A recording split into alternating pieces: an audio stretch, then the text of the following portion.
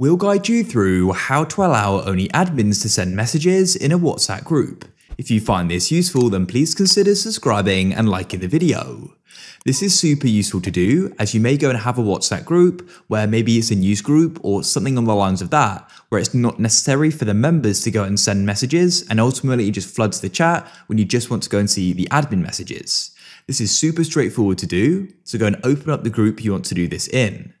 Then all you need to do is go to the top of WhatsApp and go and click on the group name like so, and this opens up group info. And then all you need to do is come down the page until you go and see group permissions and go and click there. Now what you can do is go and choose what members can do.